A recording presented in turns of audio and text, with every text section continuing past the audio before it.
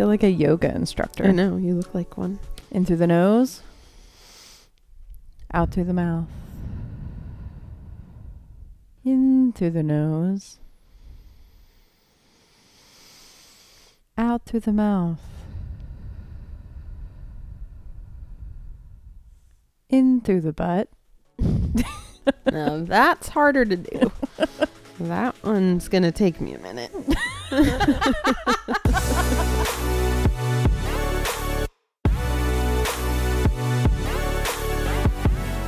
Hello, everybody, and welcome back, and Merry Christmas. Merry Christmas to I can't top that. I can't do anything to top that. Yeah, welcome back to the Ride Home podcast. My name is Abby. Hey guys, it's Caitlin.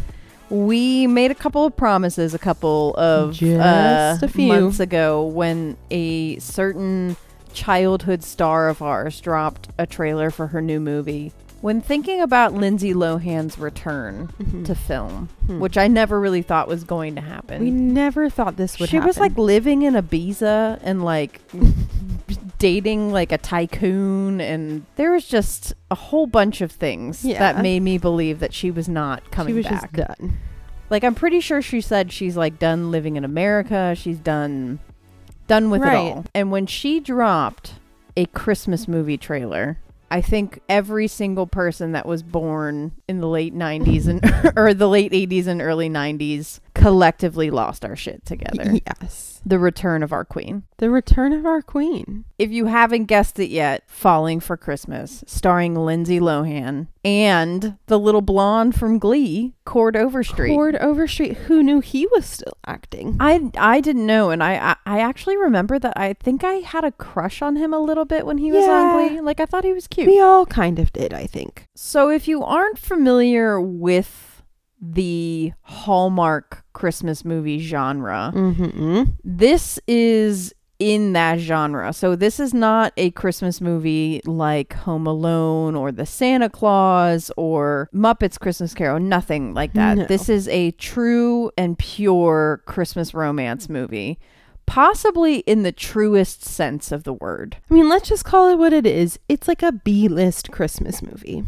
That's what Hallmark Christmas movies are. Right. It's the B-list. They're like soap operas, almost. Accurate. Typically lower production value and some cheesy writing and the same old tropes. Yes. And I think you wouldn't necessarily place very many movie stars into these. You know, they're typically played by like Meghan Markle was in one of them. like lower level. I mean, obviously she's like married to a prince now, but before Meghan Markle was not an A-list celeb. No. So this is definitely one of those, and I will give a quick synopsis of the movie straight from Google. Okay. A young, newly engaged heiress has a skiing accident in the days before Christmas. After she is diagnosed with amnesia, she finds herself in the care of a handsome cabin owner and his daughter. First of all, he doesn't own a cabin. He owns a lodge, like a ski resort. So, Google, I'm closing you now. Exit the tab. We're just going to say bye-bye. As always, Caitlin, what are your thoughts and feelings?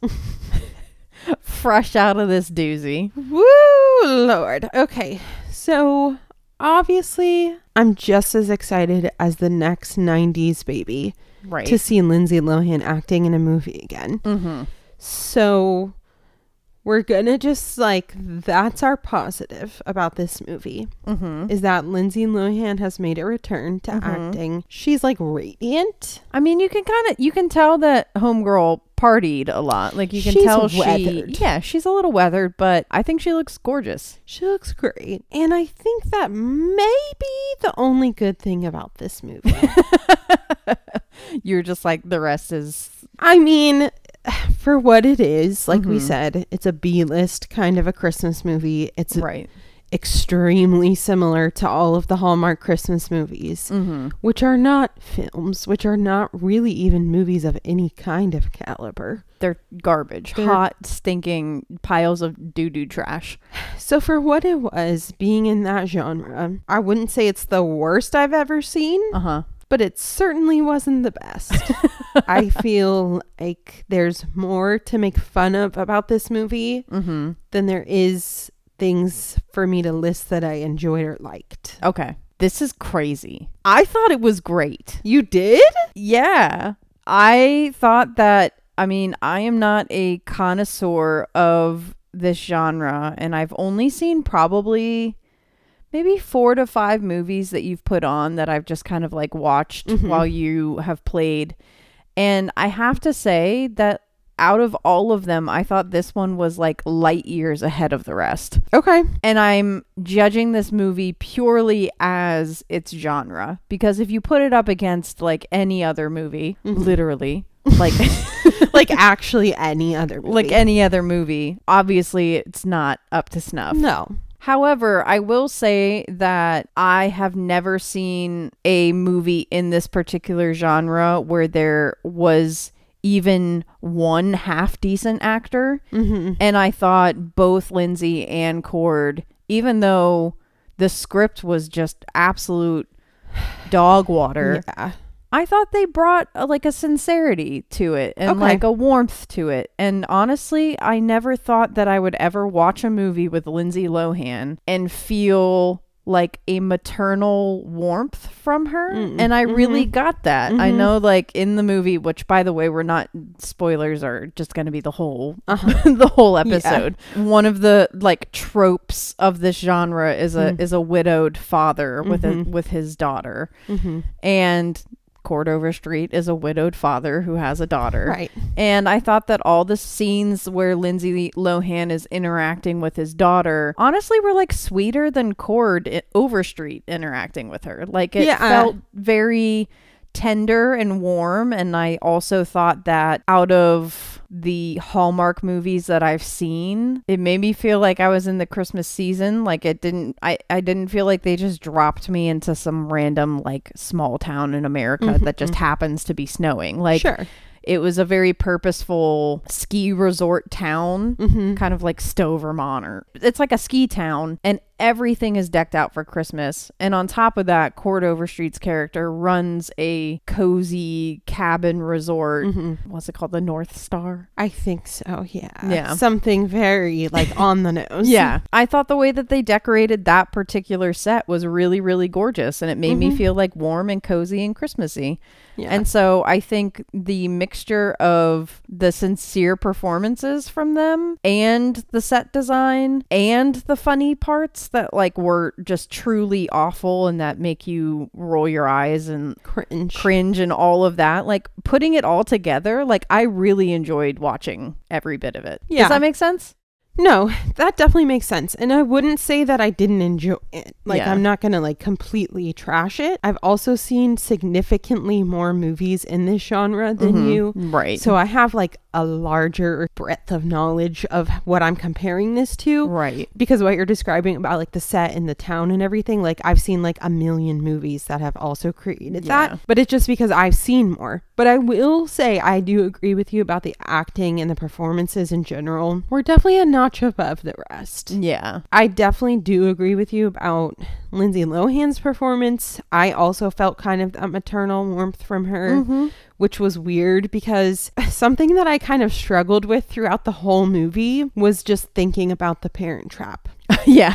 Because for those of you who don't know, that's probably like in my top 5 favorite movies of all time. Yeah. And I've probably seen it 500 times. Maybe more. Possibly more. And I just kept like picturing her like saying lines from The Parent Trap, but like as an adult.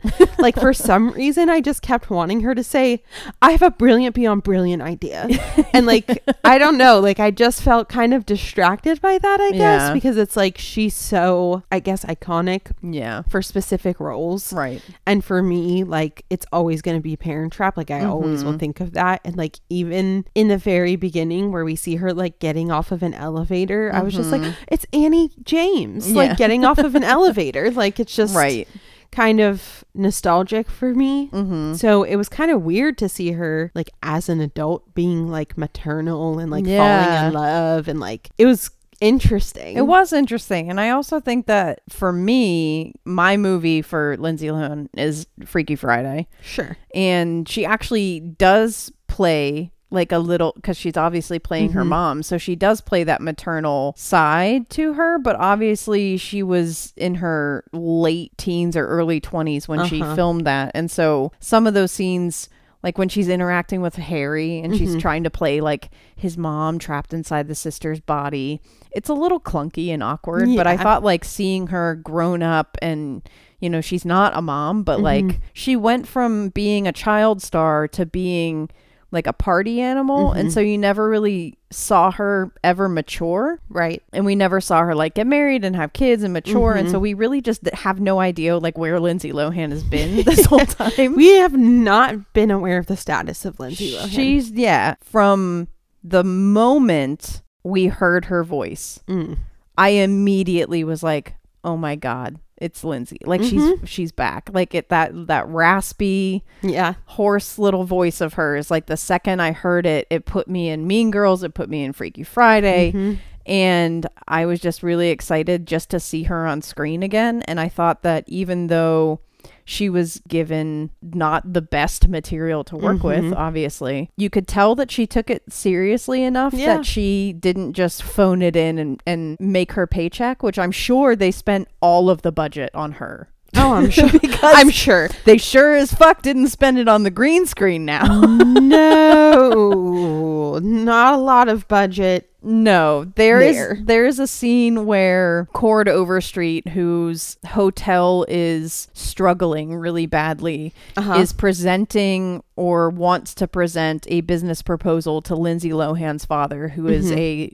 hotel tycoon.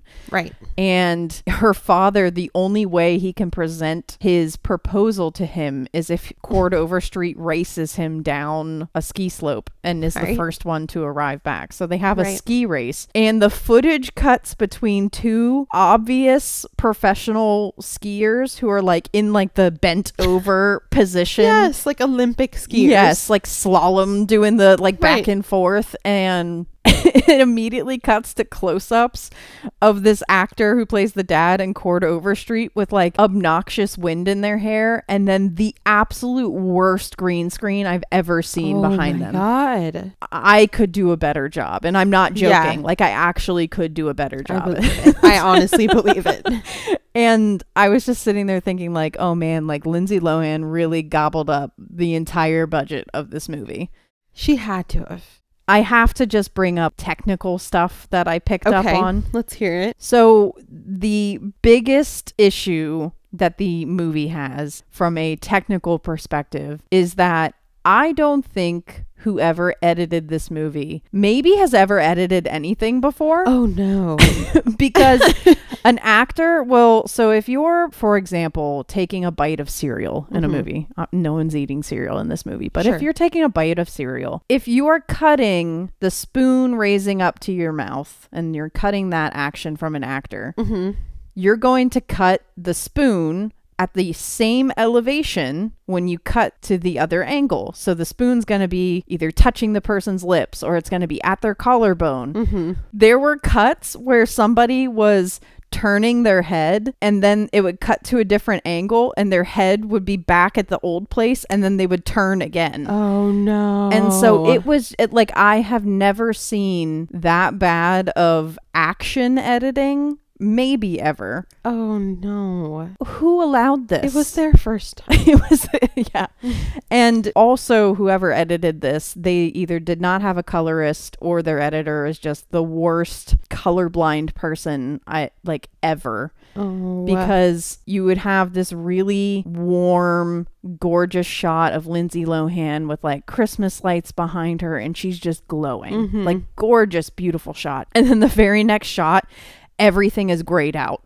Like everything is dark, cold gray. Her whole face is in shadows. And I was just like, oh no. In projects that I reviewed, I would have told my editors to fix it. And we don't make movies and they don't air on Netflix. So right. And my last technical edit is that there was not a single audio level that was even throughout that entire movie. Literally, Lindsay Lohan would be like quietly talking like this in one scene, and then the next scene it was really loud and everybody was screaming, and you were riding the volume. I was just going to say, the volume was moving all over the place. You were like going up and down, up and down. Yeah. It's like watching something on Hulu and the ads come in and you're just like it's like a nuclear explosion.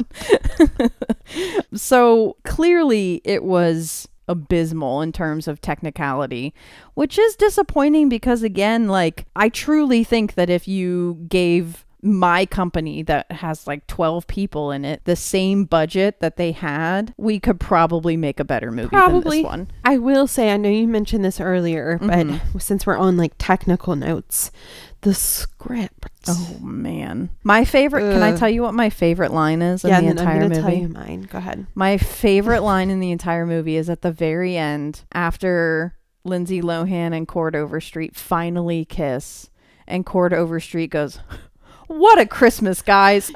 Yes, you lost your absolute shit. I lost my mind over that line. Just like the timing and the delivery. I will say, like, I don't know if it was like a directing thing or a script thing, but a lot of Cord's lines specifically were very delayed. Yeah. Like extremely delayed reactions. Like there was one scene where he's trying to like get Lindsay Lohan to kiss him under the mistletoe, and she takes the mistletoe from him and throws it over her shoulder. And like instead of like immediately having a reaction, like 10 seconds later, his eyebrows raise and he goes, "Oh." And it was like, where were you 10 seconds ago, Cord? Which, I mean, that necessarily isn't his fault. Like, that again is the editor. It's the editor's job to layer those, pieces together. And it was like the most cut and dry, like, okay, it's Lindsay Lohan's line, so we're looking at Lindsay Lohan. And now her line is over, so now we're looking at Cord Overstreet. And I was just like, how? I have seen Food Network shows edited better. Oh, truly. Joanna Honestly, Gaines's like every Food Network show is edited better than that. Like, you fucking Pioneer Woman filmed on her iPhone is like edited better than that. Like, please. Shot by her like little nephew that like didn't graduate college, so he's working on set. Stuart, he's doing the best he can, but like whoever edits her show did better than a Netflix like original movie. It's true. Okay, on the topic of the script, still like going back to that, because you shared your favorite line, I'm going to share my favorite line, but it does require just a touch of context. Okay. So obviously you read in the description of the movie, the little short buyout, that she's diagnosed with amnesia. Even though she suffered a minor concussion, she somehow gets amnesia. I thought that detail was interesting. They were like, she's fine, she has a minor concussion, but she doesn't remember anything before the accident. Yeah, it was like just a minor concussion and also somehow amnesia? Question mark? We don't know. Okay, so she's got amnesia and she's basically like missing, right? Because she's discovered by Cord Overstreet's character, Jake Russell. Okay, so she's like at his little lodge. She's missing. Halfway into the movie, her family and friends like realize she's missing, and they're trying to like piece the clues together of where she could be. And the thing that like does it for the dad of how he knows that she's like gone missing and not just like left, he says, "My daughter never goes anywhere without her luggage." And it was just like this most serious, like it was like, that's it, he cracked the case. Sherlock Holmes over here. He solved the mystery. She has been abducted. Yep. Or she's missing. And it was just like her suitcases were in her closet. Right. Well, she never goes anywhere without her luggage. And my favorite thing is that this scene where the dad like realizes that she's like fully missing happens like 4 days after. Like she's been living at Cord Overstreet's, like, which is in the same town, by the way. Yeah. And she's apparently this like really rich heiress of this giant ski lodge that's in the same town. And Cord Overstreet's like, well, why don't we go to the Christmas festival to see if anybody recognizes you? And no one. Meanwhile, she's famous. The mayor is standing 4 feet in front of her, giving a whole ass speech. Right. Doesn't recognize her. It's just like, who could she be? But you know who does recognize her? Santa Claus. Santa Claus knows a bitch. Who the fuck knew Santa Claus was gonna come? We didn't. We didn't. But that was a nice touch, I have to say. It was just like, oops, and Santa's here. Did you like the Santa, though? Because I think he was a little creepy. You know what he looked like to me? He looked a little bit like the Coca-Cola Santa. Oh, okay. I can see that. Yeah, there was a Santa that his entire character was that he was just this townsperson that, like, he would like wink and then something magical would happen. Yeah. And he never really interacted with any of the characters, but also like kind of orchestrated the entire thing. The whole entire thing. So like Santa Claus is just meddling in this tiny ski town, specifically like on Christmas. So like, why is he not at the North Pole? Why is he not working? Yeah. He's off duty in this ski lodge. Santa, why are you taking off work in the most important time of the year? We all need you. They needed you. Apparently Court Overstreet really needed a new sleigh, and so he had to go. But Santa might also have a drug problem, because I don't know if you picked up on this. This might have something to do with why he was off the job. Okay. The first time he like made a magic moment happen, he did a little finger tap on his nose. Oh, well, that's like a thing. It is? Yeah, that's like a it looked a little bit more like right now. Got something up my sleeve. Tippity tappity. Tippity tappity. Okay, well maybe I just thought they were like getting cynical and I wanted Santa to be a cokehead. But like honestly, in real life, Santa probably is a cokehead. How the fuck else is he gonna get around the world in 24 hours? Caitlin, do you still believe in Santa? Of course I do. All right. I don't actually believe in him. No, listen. If he were real, he would have to have some sort of a drug problem to get through the whole night. To be able to do the things that he does. Okay, so that was my thoughts on Santa potentially having a drug problem, but I guess my theories were incorrect. I will say that one of my favorite scenes in the entire movie was when Lindsay Lohan was in the hospital and a nurse just appeared out of nowhere and delivered her a Salisbury steak. Like there's an entrance, like if Lindsay Lohan's in the hospital bed, the entrance to the room and like the door out into the rest of the hospital would be to her left, right? And so to her right is windows and a wall. So just like a full wall and windows. And Court Overstreet is standing at the foot of her bed and the cop and the doctor are standing to her left. And so we don't see anybody else come into the room, leave the room, exit the room, move past Court Overstreet, nothing. And they're all talking about, well, she can't stay here very long because we'll have to discharge her. Where's she going to go? Right. And Court Overstreet's like, well, you know, you can come stay with us. Like, we have food. And then she's like, well, I don't know. What kind of food? And then a random nurse just drops a Salisbury steak on her lap. Just appears. And just appears from her right. So he like the came window? through the window.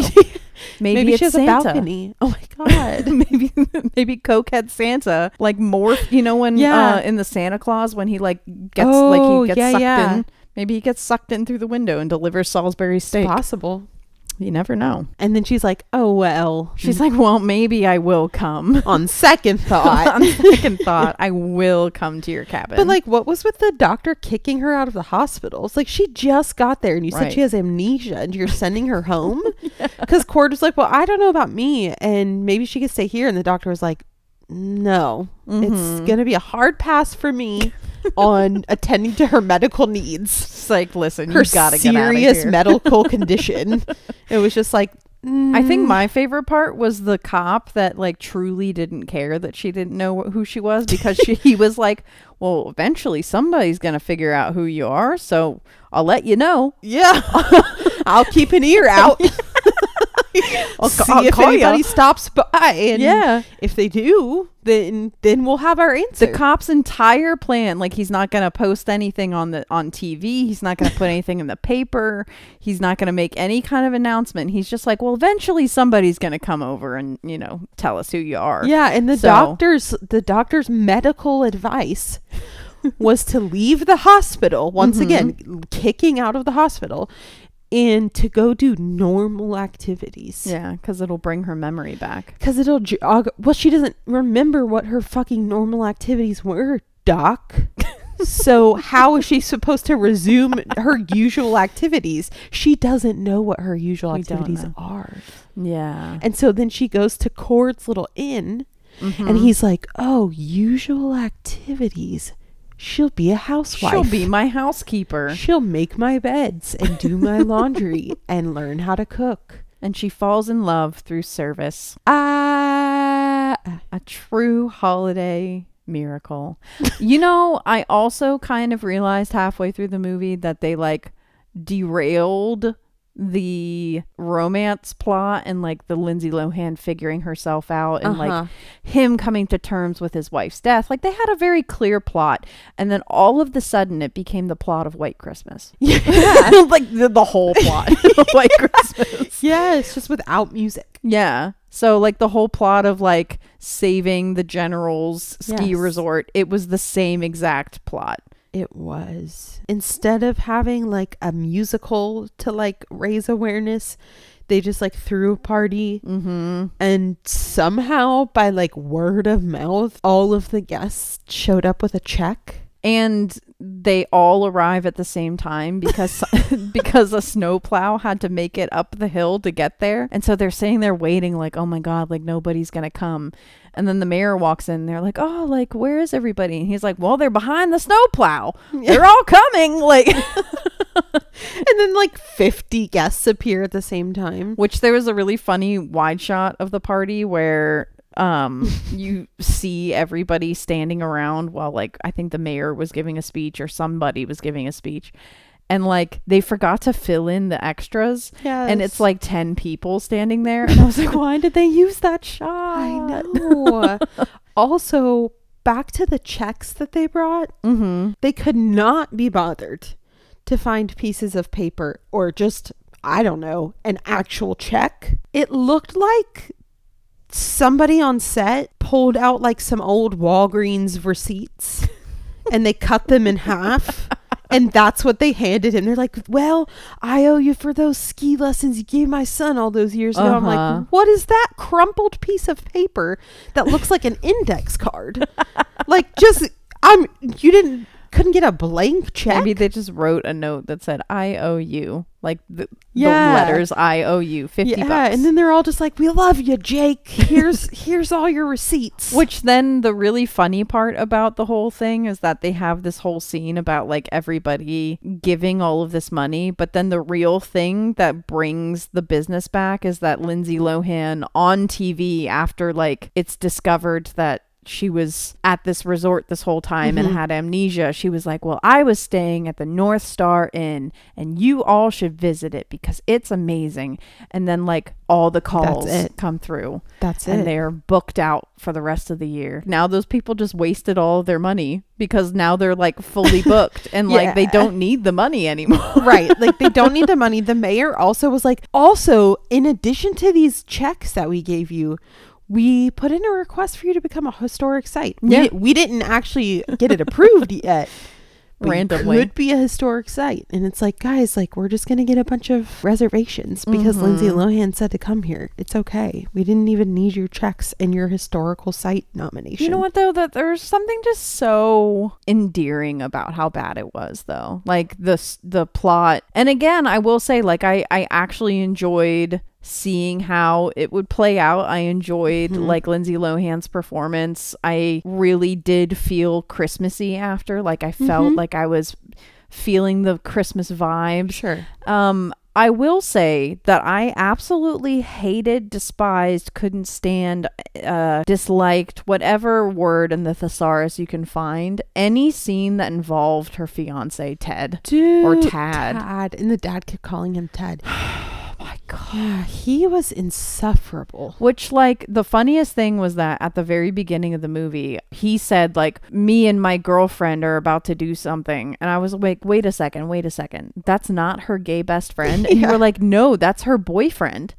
And, like, at the end, we find out that he, like, is gay. But, like, they didn't sell us on him being straight at the beginning. Not at all. They could have done the same thing with his character of him being an influencer and him being like the opposite of Cord Overstreet, where Cord is, you know, down to earth and genuine, hardworking, like XYZ. They could have done that with like a city slicker kind of guy. Yeah. That was like the guy in Titanic that Rose is engaged to. Yeah. You know? Like a fuddy-duddy, like a stuck-up asshole. Yeah. They could have done the same thing. Sure. And you could have even made him an influencer and done like similar plot lines. But like he was insufferable.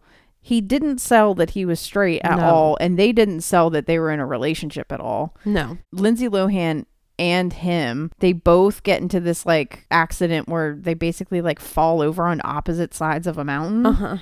And he ends up with this bum that lives in a fish, like an ice fishing shack. Yeah. And he like just stays with him for a week. Which like that's that's another thing is like, why didn't he like ask the guy for help? Like he literally was just like, well, I guess I'm staying with you now. Just chill with you. Yeah. Chill by the fire. So every time they cut back to him, I was just like, oh brother, they didn't need to have us watch him eat beans by the fire with like, you know who he reminded me of? The guy that he was hanging out with is Tom Hanks's character in Polar Express that sits on top of the train. Yes. Yeah.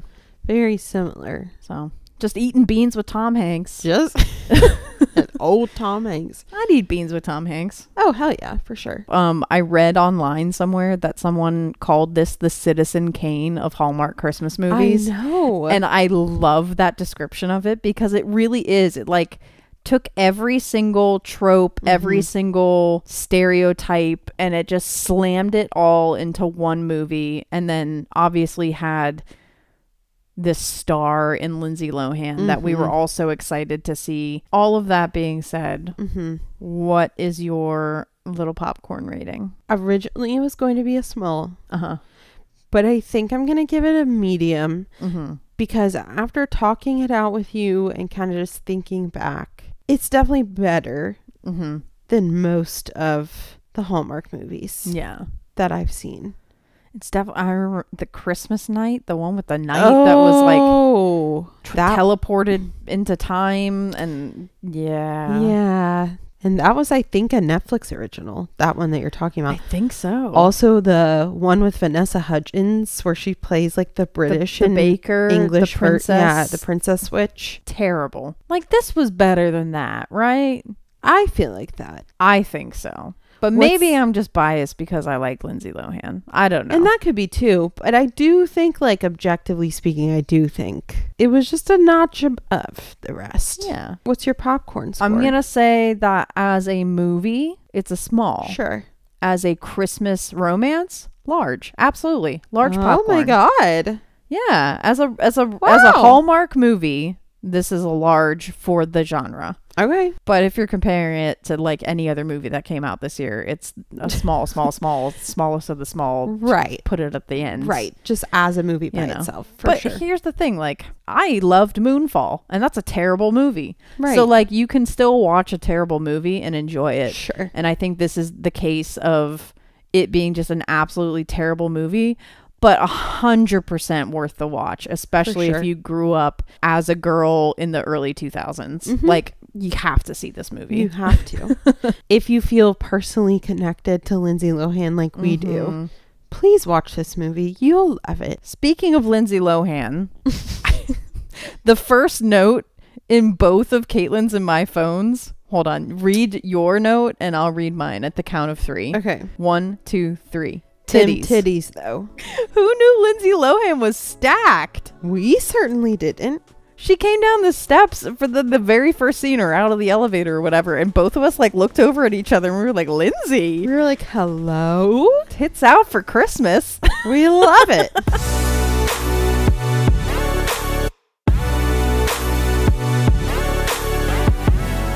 Well, everybody, that does it for us. I know this was extremely chaotic for an episode. I will say Caitlin had 2 glasses of wine before this episode, so we're a little turned up. I played Christmas movie trivia with my friends on Zoom tonight before we filmed this. So it happens. Tis the season. Tis the season after all. Next week, it will not be very Christmassy, but I'm really, really excited to see this movie. We're seeing The Whale starring Brendan Fraser, so it's another actor of our childhood coming back for their comeback, which this is a much higher caliber movie than Falling for Christmas. This would be a film for sure. So we are going to be seeing The Whale, and we'll drop a new episode next Friday. And keep an eye out on our Instagram, because leading up to Christmas, we are going to have a Christmas movie tournament to pick what our listeners feel is the best Christmas movie of all time. Fucking wait. I hope you guys all get out there and do something Christmassy this weekend. Watch some good Christmas movies. Throw on Falling for Christmas if you have some time. And we'll see you guys next week. Thanks for joining us on the ride home.